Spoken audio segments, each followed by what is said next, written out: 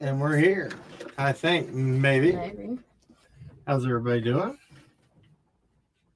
See if we're lagging again. Probably. As always. It's okay. How's everybody doing tonight? Thank you. We are running a little bit late, but we're here. I think. Maybe. Let's see. So we got a good show. I think let's see who's in here right now. Oh man. A lot of you guys. Millie RN. Carol's Bells. A Heart to Touch. Millie RN. I said that already. Nico Jap Cat. Fab's Babalicious Tins. Teresa Mills. Said it again. Very happy that Millie's here. Yep. Crimes have consequences. How are you? Bama Forever. How are you doing? D. Melissa. Thank you guys.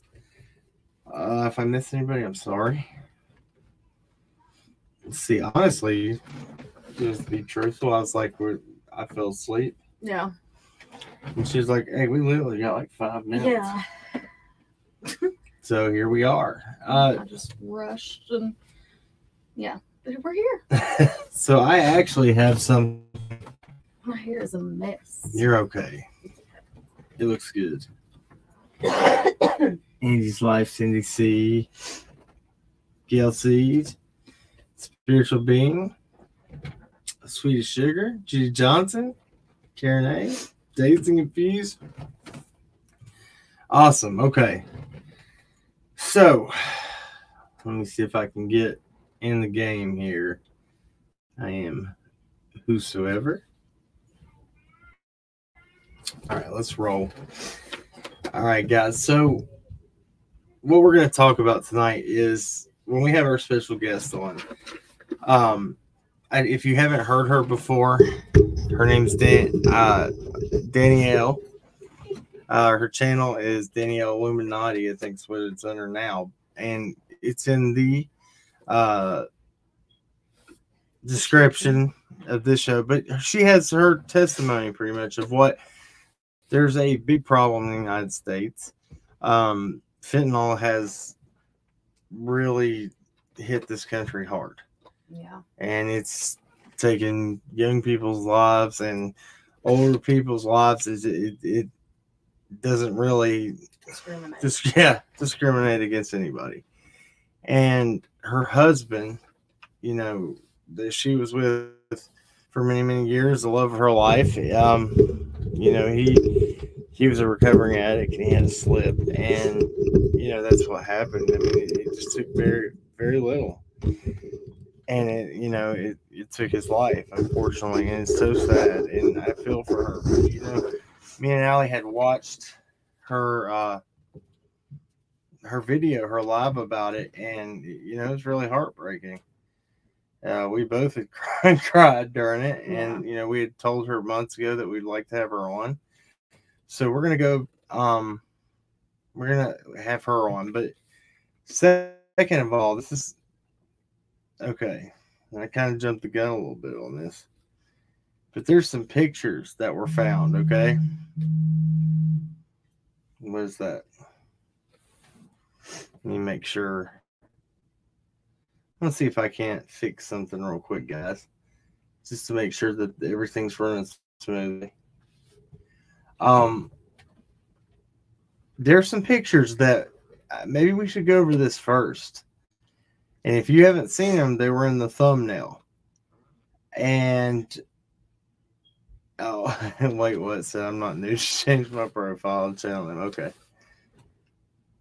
This picture is from somebody who's in the Bly family. Okay. Or associated with the family. And if you saw it in the thumbnail, this might be a little bit of, I've done some comparisons, and this picture wasn't taken very long ago. So let me pull this up real quick, and I'm going to show you. This could be, I'm going to be very careful how I go over this, because I'm hoping by maybe talking about this, that maybe it would push law enforcement to go check it out, to go look into it, because they were told about it. We know they were told about it. And then we were told that they just took somebody's word for it and said, oh, that's just another granddaughter. And without going and visually seeing this child with their eyes, and you're going to see there's a reason why we are really worrying about this picture.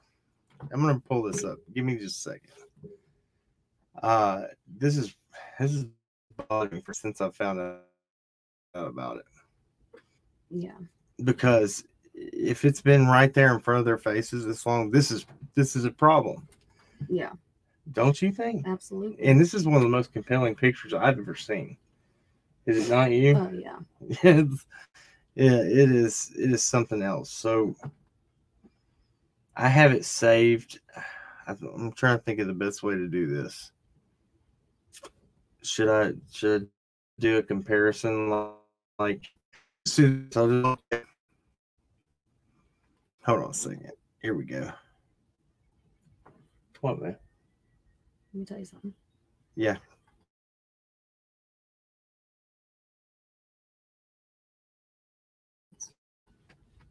So let me see if I can pull it up this way. I have it saved, and I have another picture saved beside it.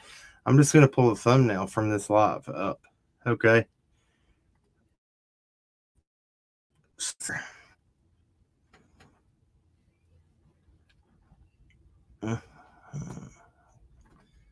Yeah, there it is. But look, I have a comparison side by side. Okay. That's what I want to do. Hey, Peyton's Grand 72. Thank you for being a member. We really appreciate that. Thank you so much. I will hit that as soon as I get this pulled up, because this right here is, there it is. There it is.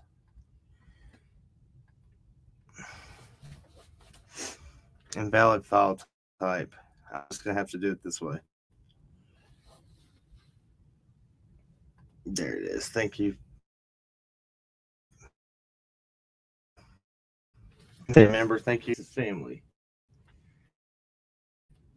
All right, there.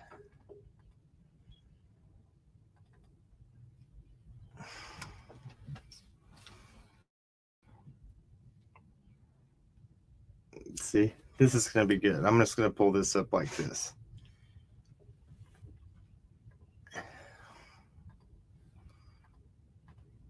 All right, so guys, tell me that if you can see this or not.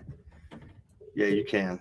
I'm going to make this full screen, and I'm going to zoom in on this as best as possible. And I'm not going to talk about this very much, because I'm not going to give a lot away about it. Right.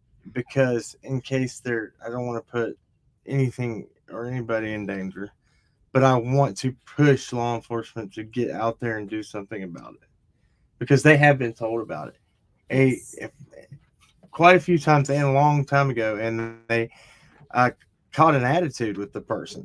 Okay, so I'm going to zoom in on this down here at this bottom part. I want you to check this out. This picture would be almost current with what Summer's hair would be like now, 17 months later. Yeah. Okay. Now look at the eyes. Why was this green circle? Now I will pull this picture up in full, but why was this green circle put over this child's face?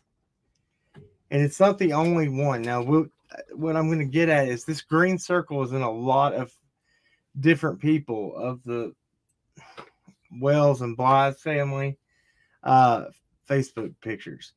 It's used in a lot, and it's not a coincidence, in my opinion. What do you think? No. Now, I'm going to point right here. Hopefully, you guys can see this. Look here at the places on the chin. Identical. I can't take the banner off. The banner, now that's the part of it. Okay, Summer in this picture right here is younger than 6, I believe, right? Yeah. And the one on the Well, she was 5 when she. no, but what I'm saying is, right here, she's probably 4 right there, Yeah. right? Because her hair's a little longer. So the Right. picture on the right hand side of the screen, she's going to be a lot younger. Okay. Now, I just want you to look at this is the best that we have. Yeah. And believe me, many people have tried to be able to get that banner off, and it's just not it's possible without the original file. Yeah.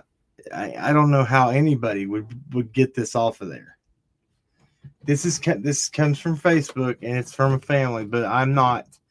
It's been turned over to law enforcement. This is okay. I'm going to zoom in this right here. Look at the eye shape. Look at the pupil. Look here. Look at the eye shape. Look right here. Can you see my mouse? I don't know if you can or not. Yeah. You can? Okay. Look here. This is bothering me. This has been turned over to the TBI, to the lead investigator. There's record, there's proof recorded. He spoke to them. He said that this could result in a criminal investigation to the people who turned it in. Then, when called back, had an attitude with the person, told them to leave it alone. That this was just another granddaughter. Now, I'm going to let y'all keep seeing this. This is the other night when we on the last live, I said, is it possible that she could be okay, alive and well? If that's the case, I just don't see. I don't know how you pull this off. And this would be very bold to take a picture. Now let's go find the original. I want to show the original picture of this. Okay. What? Hold on a second. Let me see.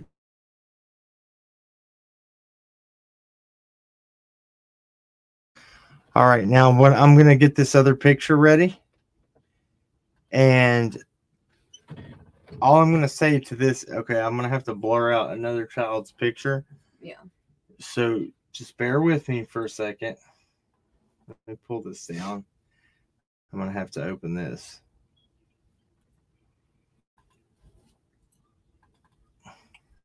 Hold on.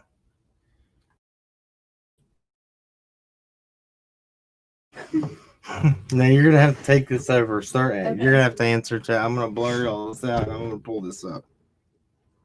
Yeah. So this picture, I'm thinking. Hold on, I'll tell you how recent it was posted. I'm scared to put the family. Yeah. I'm not gonna put the family name out right yet.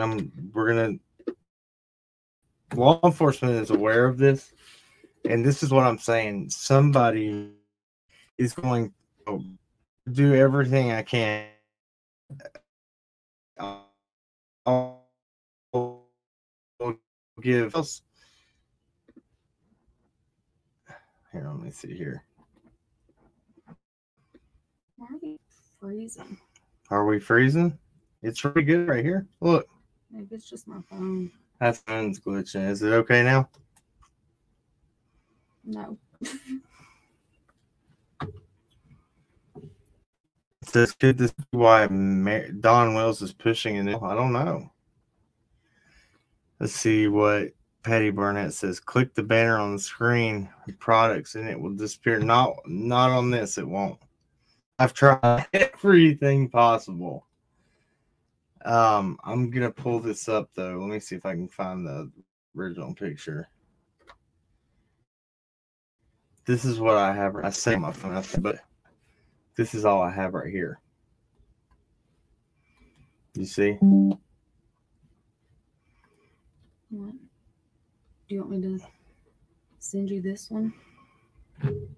Yeah, send that one to the email. This. I thought I had it already, but obviously I don't. I got it. this is the. I mean, I want your thoughts.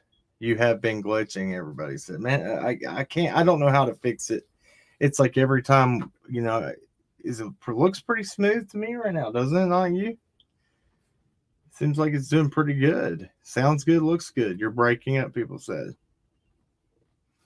Is that a dimple or a birthmark on her chin? I think it's a freckle. Yeah, it looks like a freckle. She said you can click on it and choose dismiss. But we didn't post the original picture where it was edited. Right. All right. I'm going to do it. I'm going to do something real quick. I'll try it. Oh, here. I've got. Right here. All right. So I'm going to close this out and we'll just go to the email and pull it up. That way. Right? Yeah. She said, I just did it. And they pulled it up and they deleted it. I don't know. I don't see how that would be possible if we didn't edit the video or the picture in the first place. You couldn't remove it, right? I've done everything, and everybody else has this. It was over because they said you have technology to be able to remove that, right? They replied yes. But they don't ever respond. They never said anything. They did call back and say, oh, this wasn't her. But I have a hard. That was also after they'd already told the people that this, like, they'd asked them if they wanted to keep their identity confidential. Yeah, they said that it could turn into a criminal case. Mm-hmm. And then to just all of a sudden change their whole demeanor towards them. Yeah, it's just kind of strange. Yeah, hair. So, yes, her hair could definitely grow that much in 17 months. Now, kids, their hair grows a lot faster. Most kids, not all kids, but some kids, their hair grows very fast. So it wouldn't take very long for hers to have gotten to that length, I don't think. Seeing that it's been almost a year and a half. Right. Okay, I'm closing all this stuff out here. Did you get that? Huh? The picture. Yeah, I'm opening it. That's what I'm doing. I'm going to share this from here, and then we'll do it. I'm trying to give Danielle time to get her, herself together and get up here, and we're gonna go. All right, here it is. I'm gonna pull up the original picture, but I'm okay. You already blurred it out. Mm-hmm. Good job. Well, it's not a good job, but it is. It is. At least covers.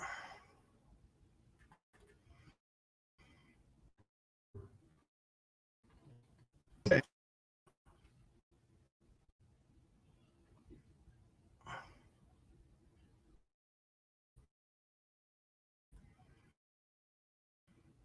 Now, whole picture. I'm going to make this full screen. And I'm going to go over here and I'm going to zoom in. Now tell me your thoughts, guys.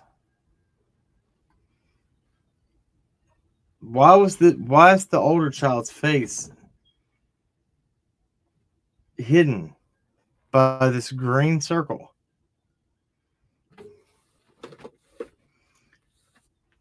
I don't understand. I'm bringing this to you. All I'm going to say is this is somebody with close ties to Candace and Grandma. Yeah. Okay. If this is Summer, regardless, if somebody has her, even if it's in a living home right now, you are taking that child's freedom and life away because they would treat her different, change her name. She wouldn't be able to go to public school. It would be a big mess. I don't think. It just bothers me. No, you're here, Jackie P. I can see you're not blocked. Nobody's blocked. Hey, Don K. Hey.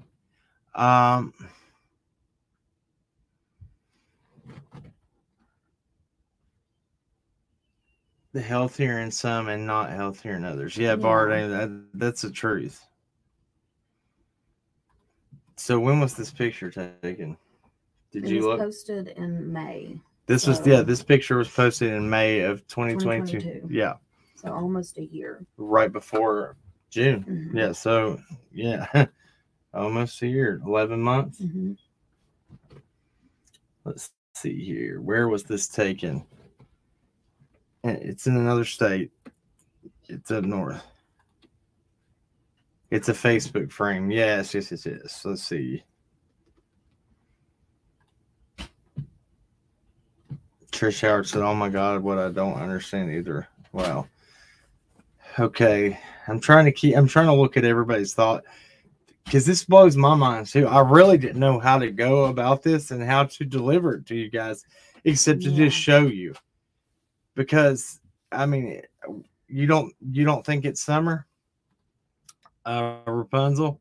Why not? I have to here. Now let me ask, why not? I don't see how you can say that. Do you? I mean, I don't think that there is a way to say definitively that it is her or that it is not her, because it is the same body type. Well, no, I agree with that. I'm just saying I can't look at that and say it's 100% her. No, I can't either. I can't either. I can look at that and I can say, hey, that looks a lot like her. Yes. But I can't say I know 100% that is her. Says Julie XOX says I can't see enough of her. No, we can't. But what we can see, and if I have to pull that back up again, because I'm gonna have to go in between this and this fast, it's gonna show it right here. It's fine.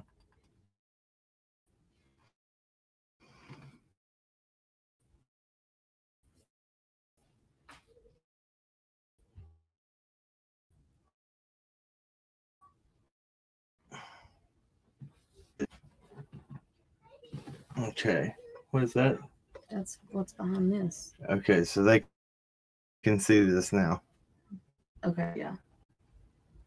There's nothing to show here. Do you see this? What in the world? What is that? I've never seen that do that.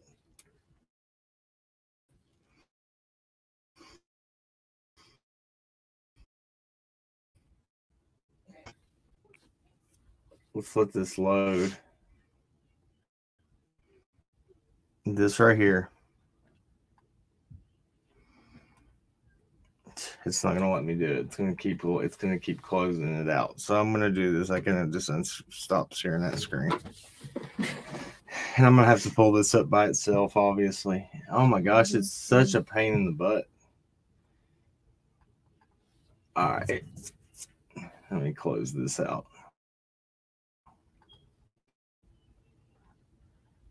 Okay. Now I'm gonna close this one out again. I'm just gonna show this one more time because I don't. This is the only way I know that we're gonna be able to do this. Yeah. It's just to have to jump between this and that one.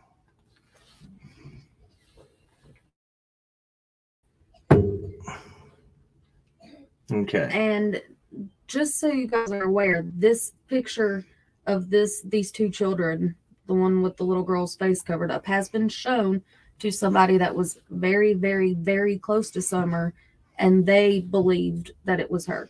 Yes. This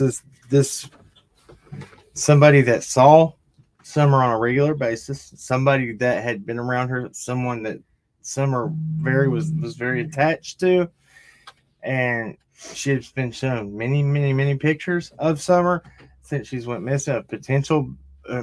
Many pictures of children potentially being Summer or false, and she's never felt the way that she felt about this photo right here. And for the same reasons, the chin right here. I'm going to try to zoom in as much as I can. Look here, the freckle right there. Right there. That's what blew me away. First thing I noticed. What do you think? Yeah, and then also this. You see this little dimple right here? The bird, dimple, yeah. Right here, and then look right there. You can't tell if it's... Yeah, the dimple here. or that's yeah and the dimple here. there. Yeah, that's crazy to me.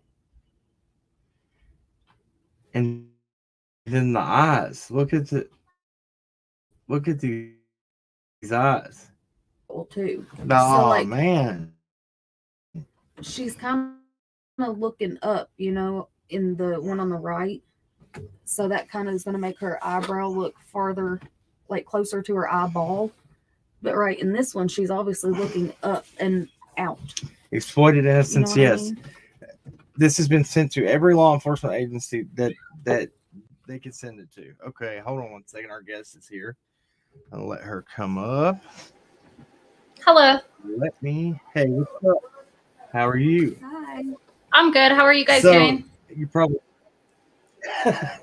it's pretty good. Have you seen what we're showing right here? Oh yeah, that's crazy. Yeah, I showed you the other night. I think. Did you? What do you think? Well, I had been like Googling pictures of her just to, kind of compare, and I was like, oh my God, like those eyebrows, everything. I mean, if it is a family member, that would Everything, make and that sense why they look alike, but it also does look a lot like her though, from what we could tell. yeah, yeah. That's been the most. That, we've seen a lot of pictures too. The potential, or like trail cam of. Do y'all remember that when the trail cam photos came out of the guy in the woods Yeah. that was walking with that little girl? I kind of felt like I was like, oh, that possibility, but that I never got a feeling in my gut like this could be it. And picture time is, which I'm not going into detail about that because before we ever do anything like that, I don't want to risk anything. So give law enforcement a chance to actually go do it. So they've been told, and then they didn't personally even go check. They just said that they called. They spoke to them, yeah. And was told that that's my oldest granddaughter. Yes, there is an older granddaughter that looks that has blonde hair like that, but why cover up that child's face like that in those pictures? The older one, but then the younger one is, it's It is it's really I don't weird. know, it's concerning to me. But we'll get back on track because I'm glad you're here. We've been trying to plan this for a long time. I said that at the beginning. We had talked about doing this with you for I don't know what months now, and we had watched your live where you had talked about it because my brother is going through this crisis. I'm sure that everybody probably knows somebody in their family or knows somebody pretty close to them that this fentanyl problem is hurting. Affecting. Yeah, or affecting.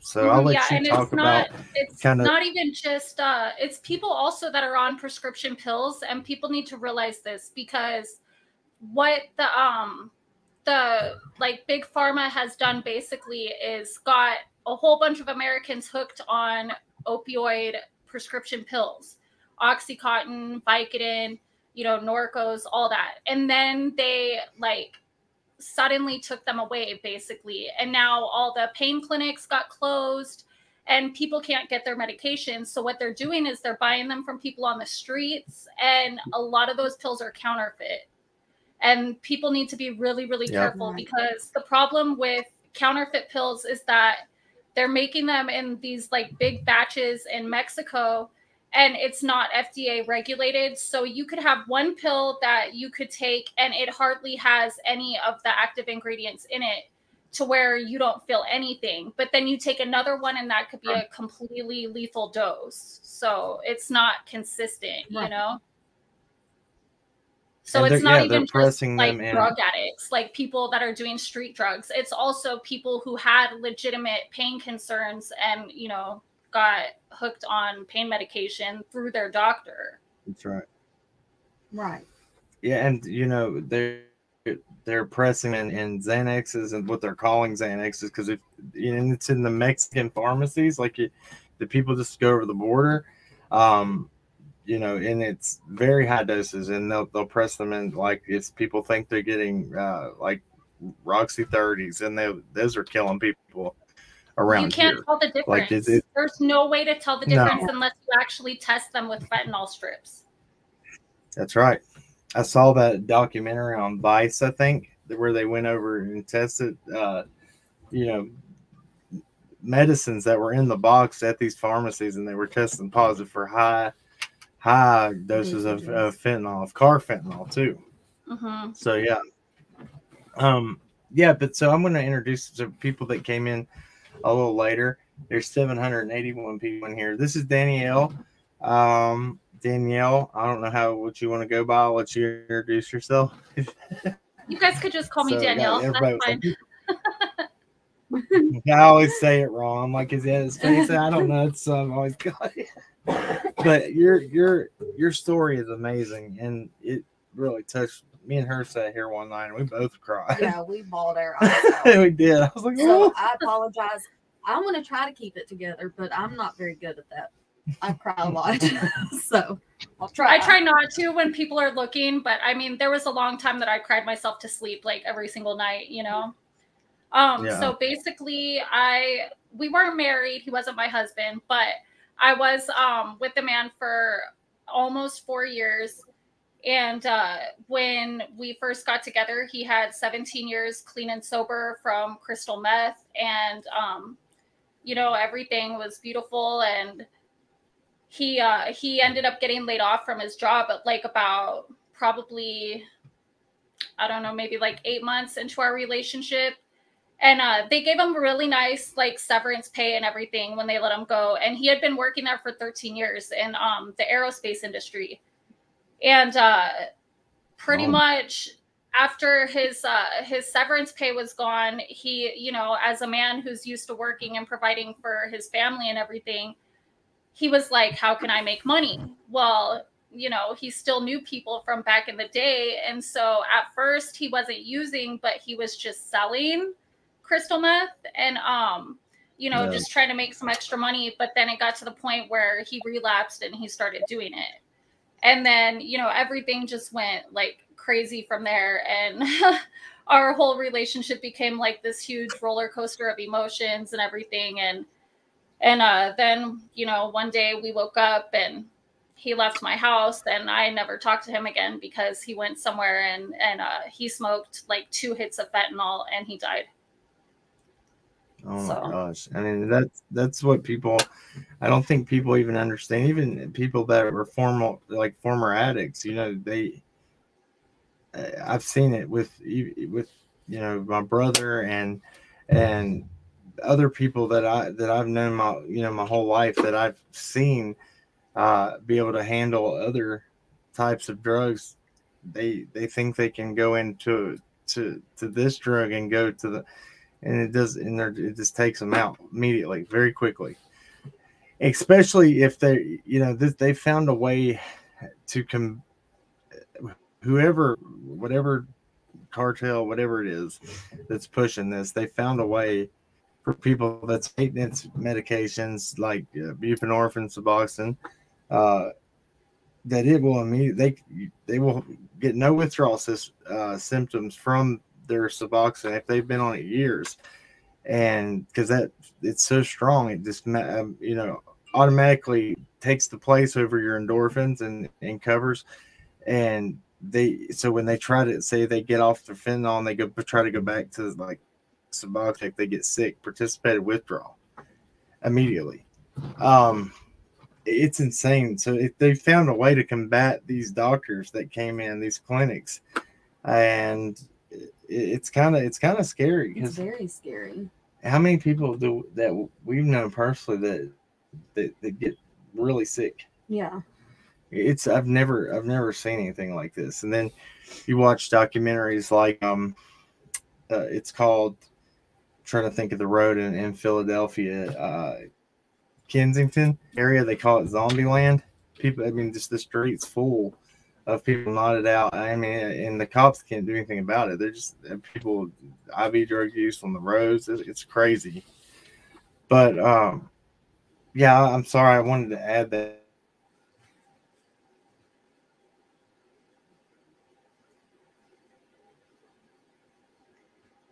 I'm like, it just froze a little bit. I don't know if you guys can still hear me, but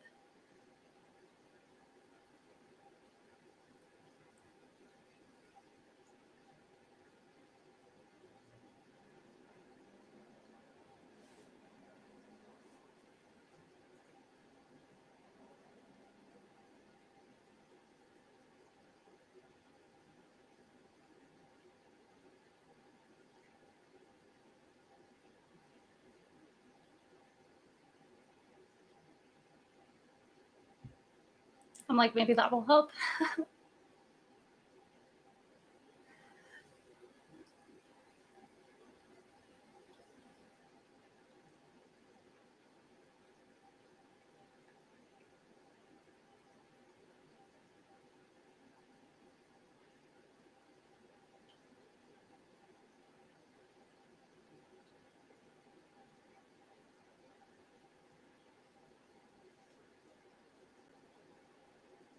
Can you guys still see me? Oh, okay, cool. So, yeah, basically, like, I mean, I think that people just need to be aware of, you know, what's going on with all of this, because they're using the fentanyl to cut other drugs. They're using it, you know, like I was saying, with the counterfeits, counterfeit pills. And it's something that, like, you know, anybody can be affected by. Like, it's not, they're not discriminating against race or class or gender or age, you know. It's just, it's really sad. And when you have somebody that's a part of your life every single day, and then all of a sudden one day they're just not there, you know, like that's like the most painful thing that I think anybody could really go through. And I wish that they would, like, get some kind of control over this so that people didn't have to feel that pain that I had to feel. You know, I don't really know what else to say about that. I mean, at least in my boyfriend's case, I know that he went to a place where he had told me before that the girl who lived there, that she was on fentanyl. So I know that he knew what he was doing. Like, I can say that with almost 100% certainty that he knew what he was doing, and that was the consequences of his actions. But there's a lot of people who think that, you know, they're going to celebrate something and they're going to do some cocaine over the weekend. I am so sorry about that, guys. Huh? Oh, okay. Back? We're back. Okay. I'm so sorry about that. My internet just completely shut off. It's been doing this. Like, it will go all day, every day without cutting off. Do a live. I don't know what's up with that.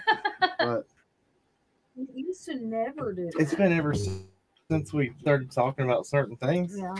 That's true. I swear it has. I'm going to turn my camera off, and maybe that will help. Yeah. And maybe that'll save on bandwidth, I think.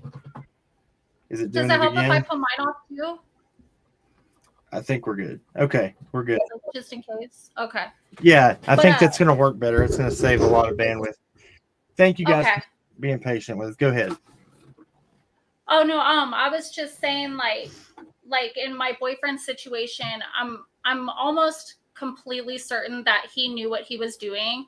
Like, I don't think that he got something that was laced with fentanyl, because the house he was at, the girl who lived there, he had told me before that she did fentanyl. So to me, it just seems like he probably knew exactly what he was doing. And that was the consequences of his actions by, you know, because he wasn't a heroin addict or anything. Like, I feel like it was just something that was there and he took it as an opportunity and he ended up dying from it, you know? But there's some people who, you know, they might not be like regular addicts or something, but they think like, oh, let's celebrate something this weekend and get a bag of cocaine or something, you know, and it might actually be cut with the fentanyl, and then they get it without realizing that that's what they're actually buying. So people need to be careful of that too. Right. And somebody in the chat had asked, why would they cut the other drugs with it? Well, because it's like dirt cheap. That's why. exactly, and it's so addictive that they know that they're going to make more money. I mean, anything they put it Hmm. in, it's going to skyrocket the sales of it because then, I mean, it it makes your body withdraw from it so fast, and it's very intense. It's a shorter time of withdrawal, but it puts you into withdrawal very quickly. And anything that they cut it with, they know that their sales are going to go up.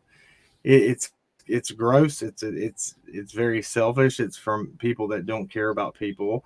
They care about the almighty dollar. That's all. And that's I don't understand how you can be in a business that you're pretty much killing off your customer base, but they know that Right? you know it's insane. But they know that there's always going to be somebody else that will step up and replace it because it's that dangerous. Um, I'll let you. I was gonna let you talk about. I was gonna answer some of these too because I saw a bunch of good questions here.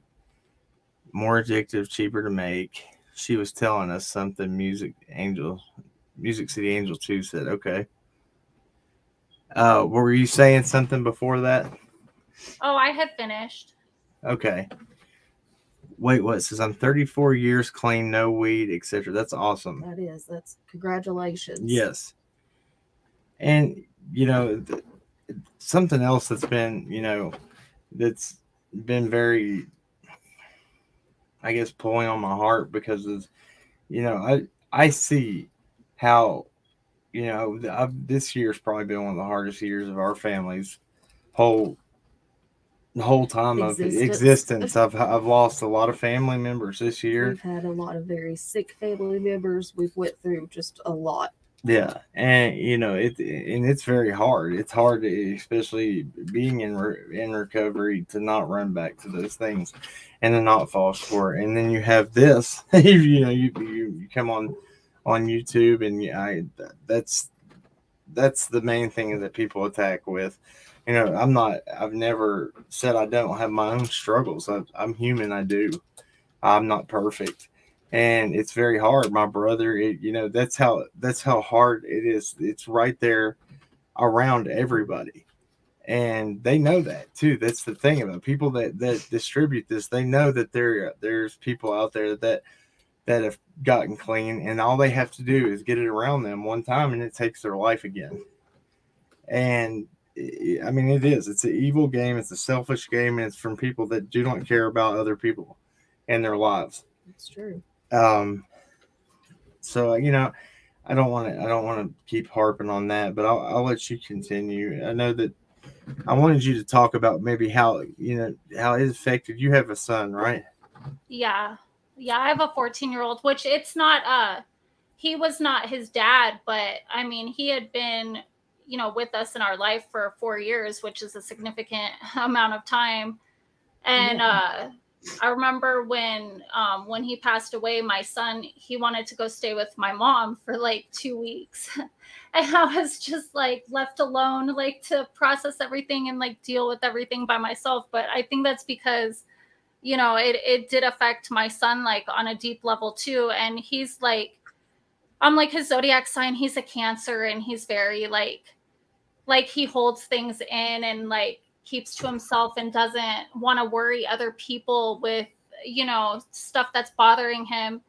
And but I could just tell the way that he wanted to isolate away from me, like he had to be very upset, and that bothered me too. Like the fact that he was so young, and he was only 12 years old at the time, and he didn't know like how to process and deal with death. Like it was the first time that anybody close to him had ever died. And Yeah. it's just, yeah, that you don't like seeing your kid going through that. And That's hard because I can honestly say at my age, he had to go through that young. I just now went through that.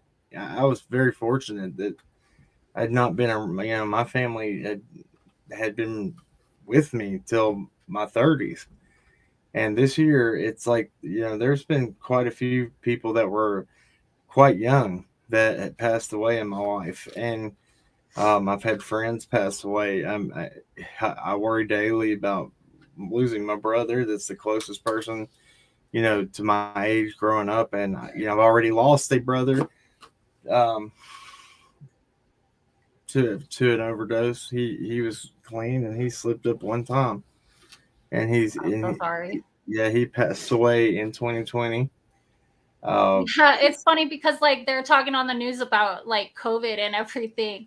And I was like, I didn't know a single person who died from that, but yeah, somebody like so close to me died from fentanyl overdose. Right. And they weren't even talking about that on the news or anything at all. And I'm just like, and it was not the first person in our area who had been affected by it. Like he would come home all the time and tell me about people who overdosed and maybe didn't die because like somebody around was able to save them.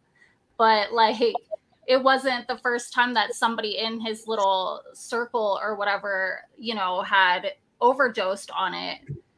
Yeah. And it's like, the scary thing is now with this is that, you can get Narcan in many different places. They, different places will provide it. Well, they passed the state law in Tennessee, actually, that they have to prescribe it if you're prescribed any opioids. Any opioid at all, they have to prescribe you Narcan nasal spray. But the scary thing is that the fentanyl is so strong now that one Narcan doesn't work. Yeah, it's taken 2 and 3 nasal sprays, sometimes 4, to bring people back. That's crazy. And now they're coming out with that, like they're having to develop stronger nasal spray. It's like it's 4 times as strong. I think. 4 times as strong as the regular ones, because it's not working. Paramedics are, when they come out, let's tell them about that the other night. What we saw on our local scanner. So there's a website that, well, it's not a website, it's on Facebook, but they cover like what is going on the scanners Locally.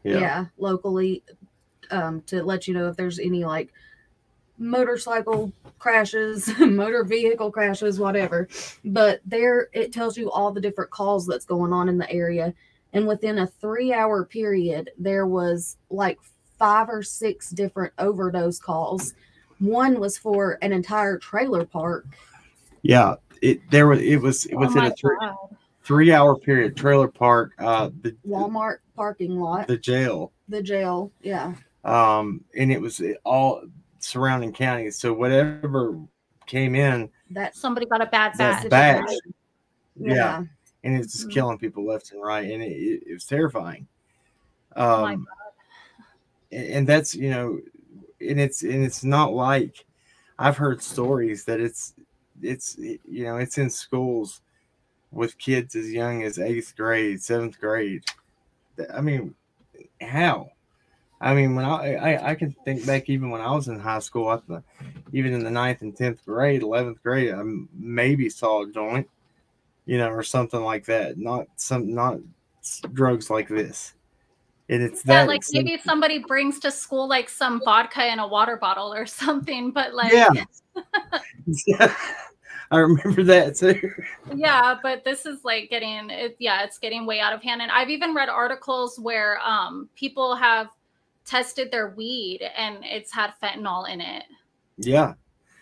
But our state, so the state we live in has decriminalized marijuana, and now the way that they do it here is, and I think this is probably the safest way of getting it now, and not on the street, because they have it's kind of, I guess it would be a dispensary. So you buy CBD and they gift you real THC. So you pick it that way, and I guess they test it to make sure it's not cut with anything, it's not mixed. So I think they actually grow everything, or like they know the people who are growing. are selling or gifting to people. Gifting, yeah. I don't know exactly how the laws work with that, but it's just brand new here in this area. But so what Rayburn, what just happened to you recently? Let me go back and check. I don't want to miss anything. This is important. I'm glad that the website in the private chat. Would you guys put that in the chat, because people were asking where they could get Narcan to have on hand.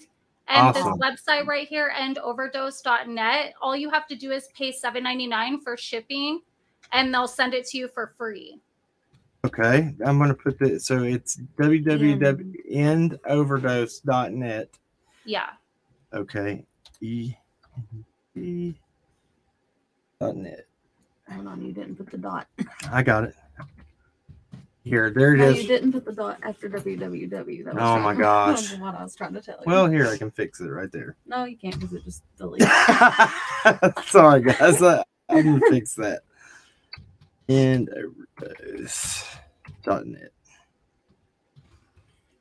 Yeah, they make you watch like a couple of videos so that you understand like what the symptoms of opioid overdose are, and how to administer the nasal spray, or for some states they send you like actual syringes or whatever full of the dosage or whatever of the Narcan, and they show you on the videos how to administer it, and the fact that you should call 911 before you do anything. Yes. Right. I'm going to show, let me see. So I'll show you I'm going to show everybody what the Narcan is, what it looks like that they get the nasal spray. I have one right here. I wanted to show this. They send you a mask that you can put over the person's face so that you can do mouth to mouth and help them start breathing again. Awesome. But the mask prevents you from being able to get any diseases or any vomit on you or whatever, so that it's totally safe for you to help them. Oh gosh, sorry guys. I'm going to go in here and get this here. Take here. I'm gonna go. Yeah, I'm gonna go. It's in here. I'm gonna go pull this out and talk to you. Okay, sorry. He's getting that. But I think that it's a very good idea nowadays to have Narcan on hand, just because you never know what you're going to run into. I mean, like I said, that night here, there was multiple people in the Walmart parking lot that they thought had overdosed. So, I mean, you never know if you're just going to be walking through a parking lot and have to help somebody. Mm-hmm. Exactly. And when my boyfriend died, the stupid, I don't even want to say the cuss words that I want to call her. The chick where he was at, she didn't call 911 right away. She was busy. And here's the thing that sucks too, because in California, they have like what's it called? A Good Samaritan law. So that if you call 911 for help for somebody who's overdosing, you could basically have all of your paraphernalia, all of your drugs, whatever, out on the table, and the cops will like look completely past it, like it's not even there. You won't get charged for attempted murder. You won't get charged for your possession. You won't get charged for anything. At least here in California, some states have it to where you won't get charged for the possession, but if you were the person who supplied it, you could still get, the attempted murder and all that, which I think is wrong, because it prevents people from calling and saving lives, Right. But here in California, we have those laws to protect us. And this chick did not call 911. She was busy flushing all her stuff and trying to figure out, what to do.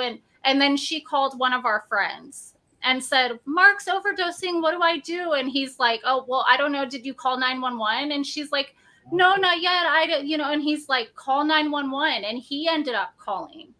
And it was like they could have saved him, Right. who knows how I mean, long you could, in that kind of situation, it has to be you have to do it right then and there. You can't like prolong it. Yeah, and our friend, the one who had called, he's a heroin addict, but he's been in a car accident. Like, he's missing a leg, and he was on pain pills for a long time. And, you know, like, he has legit pain, but I still don't, I wish he would get off the heroin because, you know, I love him dearly. Right. But I mean, I do understand, like, it came from a pain, you know, problem to begin with. And but he was like, I don't care if I go to jail for the rest of my life, you know, I can't have it on my conscience if somebody dies in my presence, you know. Right. He's like, you have to call 911 even if you get in trouble over it, because if that person dies, there's nothing you could do to fix that. But, Exactly. you know. Exactly. Here, Paul, hold this up. So this is a 4 milligram nasal naloxone spray, which is what was the standard, but now it's I wearing know out. I don't know where. There you go, right there. I'll put it in front of your face. Yeah.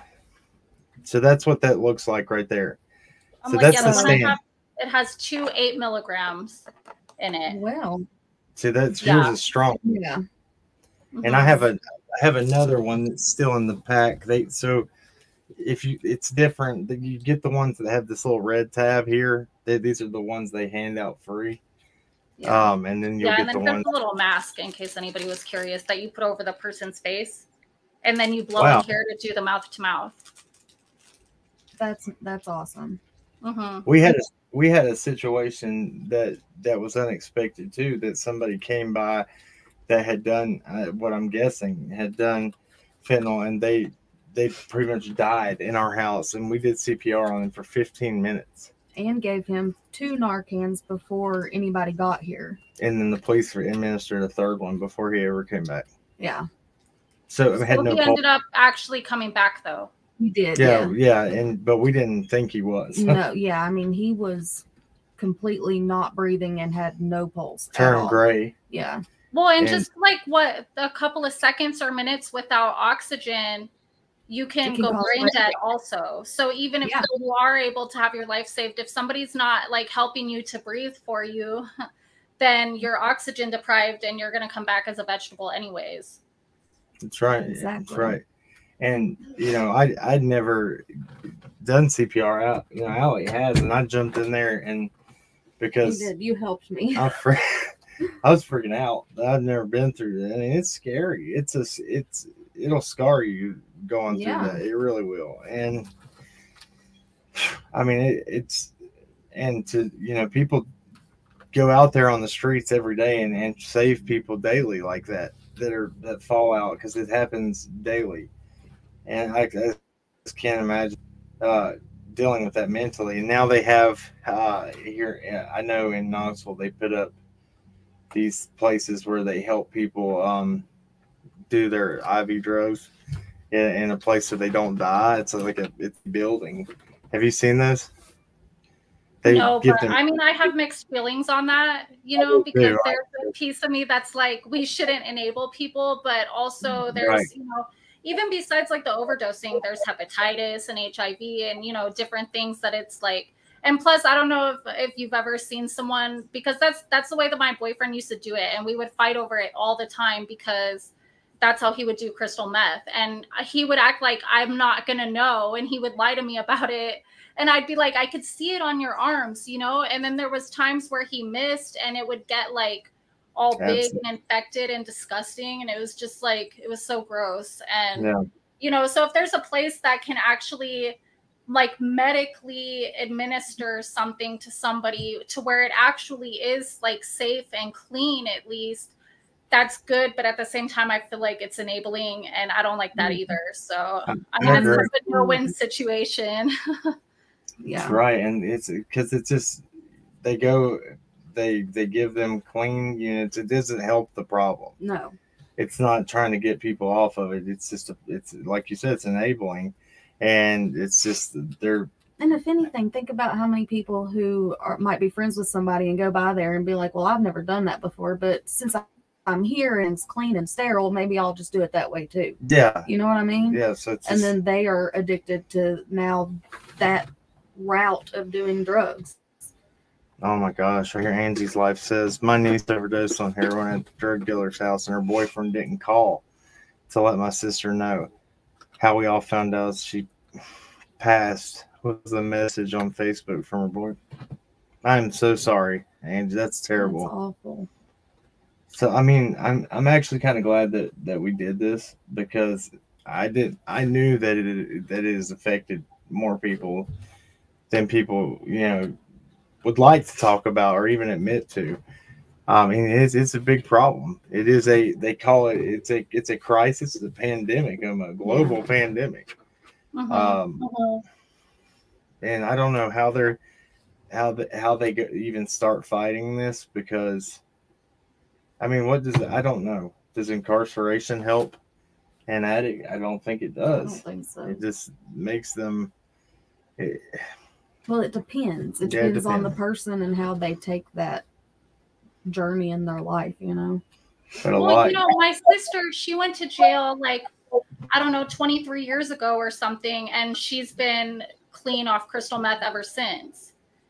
Like it actually worked for her. She's never been back to jail. She ended up getting her record expunged, That's awesome. So I mean, it can work, but it's for a lot of people, it's just a revolving door. Yeah. That's right. And Dwight Schrute, he had this comment here. He said, "I'd rather enable someone than let them die." See, I feel that way too. I mean, it's a double-edged sword. Yeah, it is. You want to save somebody's life, and they do. That's what those places are for. I just know that I had not ever seen those places before until my brother came back from them, and I've experienced things through seeing him secondhand, and it's mind blowing seeing it like from a different perspective like that. He was caught in the middle of his addiction, and I'm looking on. It's just hard. It's really hard, and he's to watch somebody going through packs and packs of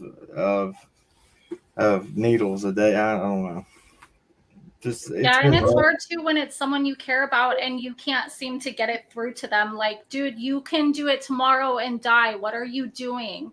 Like somebody really close to me, her husband has been shooting up fentanyl, and I'm just like, I looked at him and I was like, what is wrong with you? Like, you were there when I went through what I went through, and you're going to do that to her when she's pregnant with your baby? Like, why, and he went to rehab for like a couple of days, just long enough to detox. And he was supposed to get on that injection that you get like once a month or however often it is to keep you clean. Yes. But he ended up leaving the rehab early, and like, just it's like people don't want to get clean off of it, and I don't understand why they would want to be dependent on it.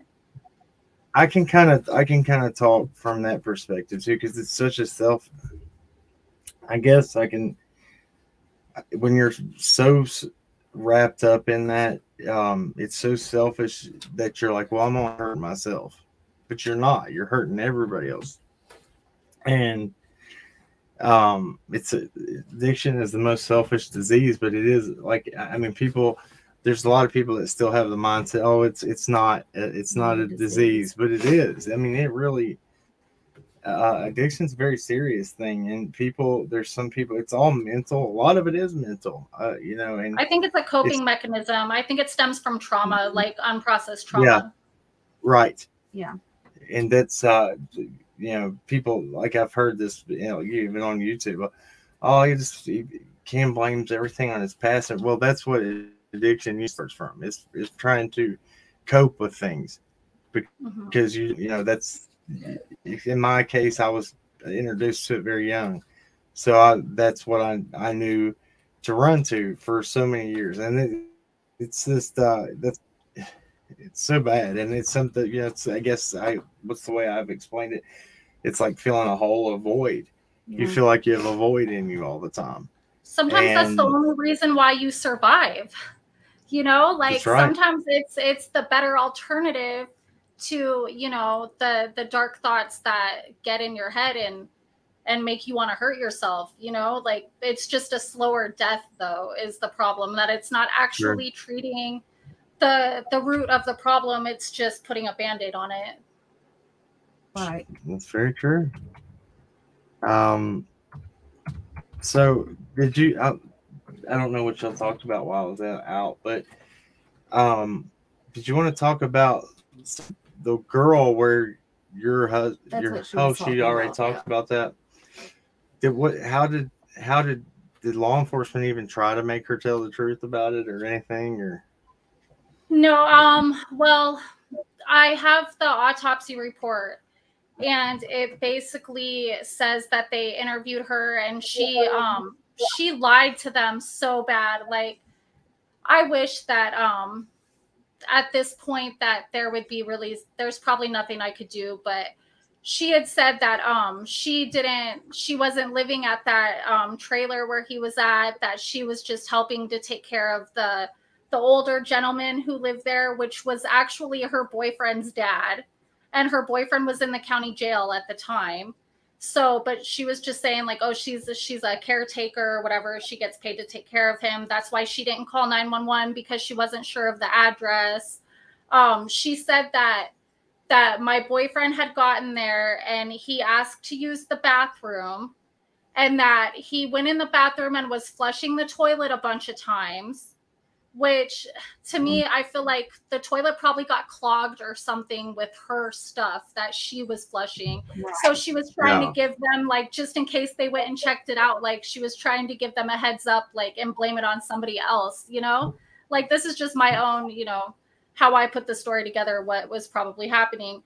But she said that, that he got high and then he flushed the toilet a bunch of times, and, like, just all kinds of weird like stuff that didn't really make a whole lot of sense. And I was like, how did they not like try to investigate this further, you know?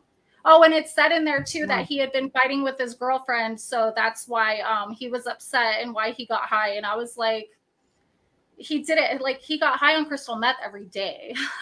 Like, you know, and he never did fentanyl or anything or heroin or whatever. So I know that that was like her influence, you know, when she's the one who does it. And it just, yeah, everything was, it was not the truth. I can guarantee that. Was it, you said that, did you think that maybe he did it because did he get angry that day or something, or what? Well, me and him had gotten in like a little argument before he left. But the thing is that I have text messages from like an hour before he died. And I was like, I had texted him and apologized to him. And I was like, I'm sorry for being a bitch. I still love you. I still care, you know? And he was just like, thank you for letting me come back and sleep over there. And, you know, like, I'm grateful for you, blah, blah, blah. And then I texted him back and said, I love you. And he never texted me back after that. So it's we were even, you know, even if you wanted to say like, yeah, we were arguing a little bit earlier in the day, but we were still on good terms at that point. And then, you know, I don't know what made him think it was a good idea to go and like smoke fentanyl after that. But yeah, that's what I was trying to figure out. I mean, it's because I think that's that's the thing about it. It's where it's new, and what I guess when you're an addict and you watch somebody on it, it's like, because it's something different, you know, especially people that I guess that have been addicted to opiates before. This is so much stronger. They remember this old feeling of maybe doing a pain pill here and there, and then you're like, well, wow, that's that strong. Then, you know, I can handle it, because that's what they look for, you know. So people think that there's this misconception that buprenorphine gets people high. After about a year or so, when you're doing a program, it does not get you high anymore. It's strictly there to take away cravings and keep you from being sick. You from being sick. Yeah, that's pretty much it. And so that if you're not really, see, I have a mixed feeling about buprenorphine. Same. I did that program for a long time, and it's like my doctor never wanted me to come off of it. I even tried to. Yeah, I know somebody who's been on Suboxone for like a good decade, like 10 years, and he still that's how they had me. And we went to my doctor, and I asked him. I said, I want him off this. I want to taper off. He told me I would die. Yeah, he made him come out and get me. He was like, your wife's a nurse, so I want her to be in here while we talk about this. And then he was like, if you come off of this, you will die. And we were like, no. I tapered off of it anyway, and I came off of it. Yeah. Well, I know methadone was like that, right? Like, isn't methadone withdrawal like worse than heroin or more dangerous than heroin? Methadone, yeah. Well, that was before my time. I think my dad had a struggle with it, but I guess it makes people really sick because it does, and it gets in your bones. They say it hurts in your bones. It's a never-ending cycle. Methadone, buprenorphine. It's just a way for the government to make. That's the way I look at it, at least. People might have misconceptions. I do know it saves people. It does keep people off street drugs that are more dangerous if your mindset's there. Yeah. So I do agree with it that way. I'm not gonna slam it there, but there's a lot of people in recovery that don't agree with it. So you'll go to meetings, you go to class, and they'll say, "Well, you're using a crutch. You're not clean." I went through that for the longest time. I got very offended over it. And you just feel like you can never win with it. So so how is somebody in recovery really ever supposed to feel like they're doing the right thing? But if somebody's like, well, I'm really clean, I had to come out and have orphan, I don't have a crutch. So that person's already, you never feel like you're adequate enough. And I saw it happening to people. Yeah, that's how my boyfriend was. He didn't do alcohol. He didn't smoke weed. He didn't take pain pills that were narcotic from the doctors, like nothing for that whole 17 years. He just smoked cigarettes and drank coffee, and that was it. Yes. I mean, and that's awesome. But I remember even when I tapered off, like even to get down to a quarter a day, you still get very sick. Yeah. I don't know. It's always like you're set. It's everything that's out there for recovery is set you up to fail. Almost, I feel like it's a very hard road, and I think people just need to. I wanted to bring awareness to this. I wanted to talk about this because it is serious. I know a lot of people struggle with it. There's people that you would never even know that have addictions that like this, that people that in very professional positions in life and everything.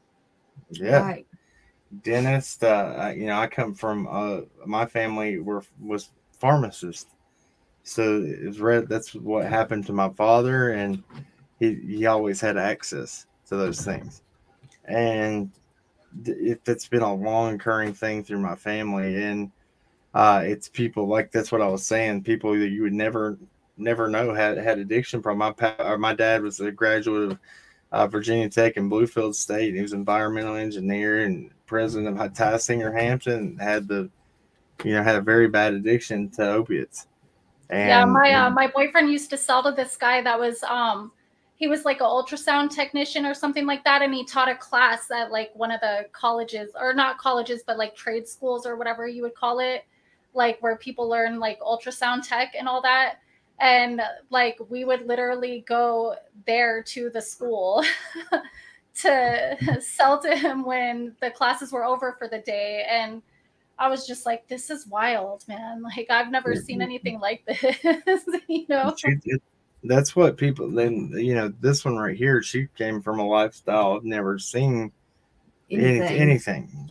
She comes from a very, very good family and a good upbringing. And I came from the opposite. And so she saw a world that was, for a long time, that was foreign to her. And it's insane, isn't it? It is. People,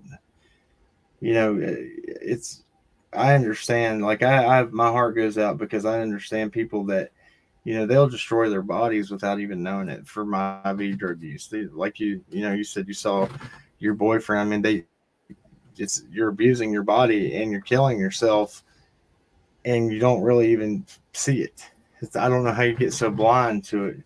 And well, I feel like I have my own personal thoughts on IV drug use. I think it's like opening yourself like to demons, for a lack of better terms. Like when you're opening your bloodstream, like your life force energy, and you're creating holes in it, and it's like especially with the intent that's there when they're doing it. Like, I don't know, I've just seen people, like, it's like they get totally like their face changes, like everything, the whole energy about them, there's like a very dark cloud that follows them around. Like, it's so much worse than any other way to do it. Like, it really is. Like, my boyfriend, right before he died, we broke up for like a couple of months and then got back together. And I told him, like, I can't do this anymore. Like, you have to stop doing it like that way. And he did. He was still smoking it, but I could handle him like that. Like, it was something, you know, I loved him and I could deal with. But the IV, like, no, because it made him a whole different person. And I felt like he was like possessed or something. Like, it just would take over and you don't even know that person anymore. You don't. Lisbeth PCB, I'm going to put it right here again in the chat. It's www.endoverdose.com or .net.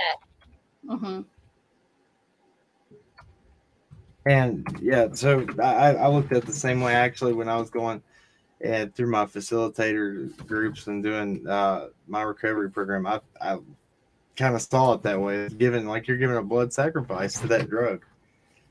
I explained it as that, and it opens you up to dark things, and it's very bad. And if you know, people have to, I want to see people succeed. I want to see, you know, it is a struggle, and I pray for everybody that is out there struggling that get a grip on it, and that we can all, you know, I want to see people that are addicted feel like they're part of society. That's what a lot of addicts feel like, that they're not accepted and that they are outcast. And you live a secret hidden life, hiding from everybody. And yeah, that's no way to live. Well, that's the thing about IV use too, is because they are like a whole secret society of themselves. Like, unless somebody else does it that way, you're not going to know that they do it that way. Like, they, even with other drug users, like if somebody's a smoker, they're not going to tell them that they use the needle unless they find out that that person does, you know? And then it's like, it's weird. It's weird. Sure. Yeah. It really is. Thank you so much for coming on. I don't want to keep everybody. We've been on hour 18 minutes. I wanted to talk. So everybody, I want to recap a little bit, and then we'll close it out. Is there anything else that you had that you wanted to talk about before? I wanted to tell everybody, if you didn't see the beginning of this, I showed pictures. I think it's important. If share this video, share this around, and maybe it gets to somebody that knows that picture, that can do something, that can get that local law enforcement to go check that out and see if that is Summer. I mean, it can't hurt. I mean, if it is her and she's, I want to see that child, say, hopefully if that is a current picture and she's alive, that'd be amazing. Yeah, that would be best case scenario for sure. Right. And, this is like a double-edged sword, because this is another thing. I saw another channel, they were talking about, like, what is true crime? How many children have they really found? Have they really said, well, we had one Amber Alert call into a live. We didn't expect that. Yeah. It happened. That child could have easily not called in and said she was okay and talked to her and been placed in a she ended up running away again. I don't agree with the way Tennessee deals with that. Yeah. And then there's Tegan Dougherty. So people can make a difference. True crime can make a difference if you at least keeps the pressure on them, that they know people are still talking about it and people care from, all over the country or all over the world. Right. That's right. And, I don't want, she might be in a loving home where she's at. If that's her, like that, how do you feel about that? Like, what do? You're taking her out possible. What if it was a good home? But then you're saying, well, she can't ever live a normal life. Right. She would have to have her name changed. I don't know. That would be, I don't know how to explain that. I mean, Yeah, I don't So know. weird. I mean, I think you do the right thing, but our system's broken too. They take children and they lock them up for being runaways. They put them in foster care, helping them, or is that hurting them? Yeah. You know, I don't know. It bothers me. But yeah, if this video around, that's all we ask. We don't ask for anything. Share this. Hit the thumbs up if you know anybody that's struggling with addiction that needs help. There's a lot of different programs. I promote. I like. There's faith-based recovery programs that help me. It really took just me going to do like 5-6 meetings a week. It took me being involved in something and not ever being having idle hands. Yeah. And it's so easy, like, you know, to get in your own vices again and go back to old habits. So just keep yourself solid and, you know, have a good support and think system. about like what would your death, like what kind of impact would that have on the people around you? Do you want them to have to go through that? Because I can guarantee you, like, if Mark knew that I was gonna, you know, cry myself to sleep for the next year and a half, like, he wouldn't have done that, you know.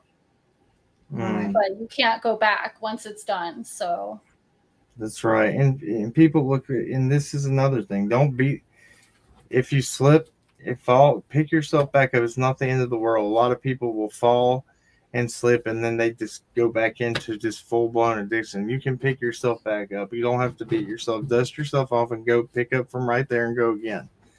Don't give up. Don't go back into it. People love you.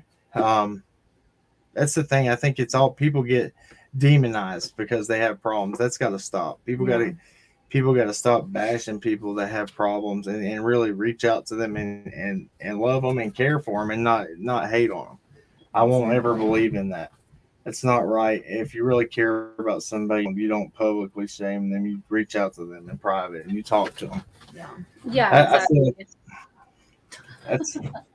That's about all I got. We played this by ear, guys. I hope it was good.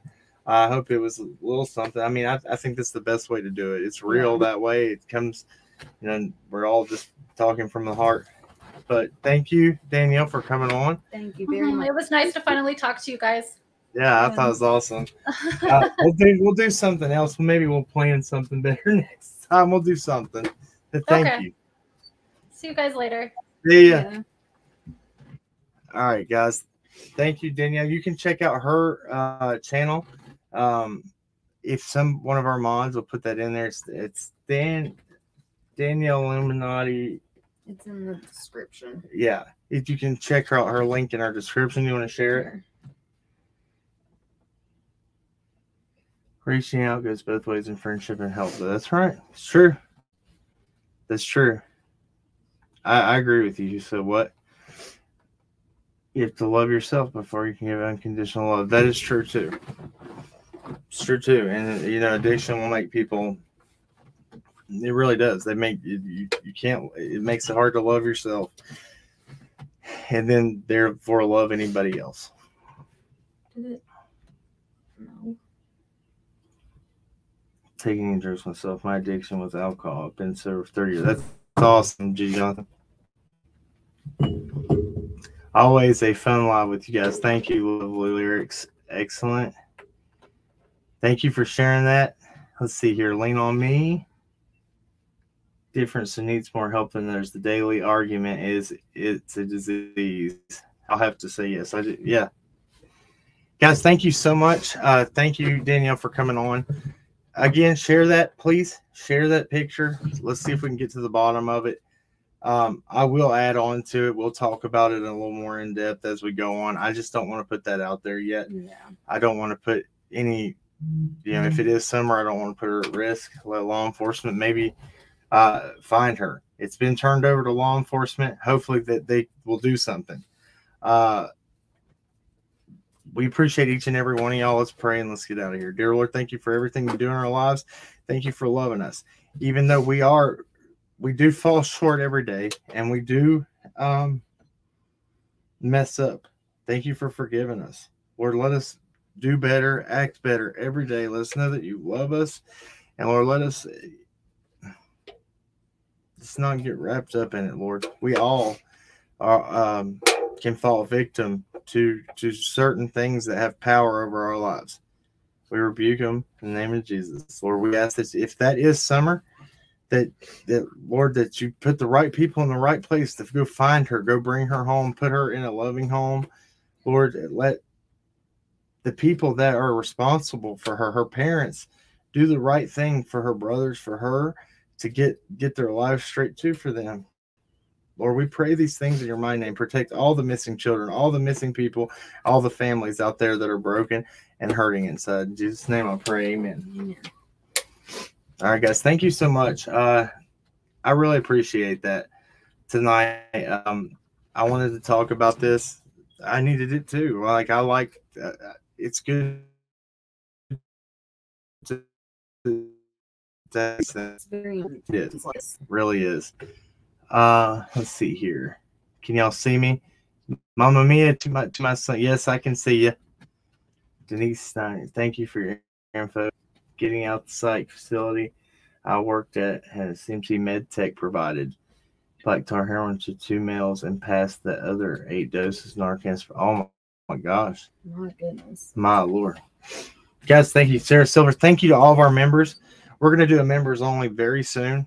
We're trying to get more focused and more back on track. Yeah. This was supposed to be the other day, but if you have noticed, we are coming back more currently now, and we are going to try to stick to it. Like I said, oh Lordy, excuse me.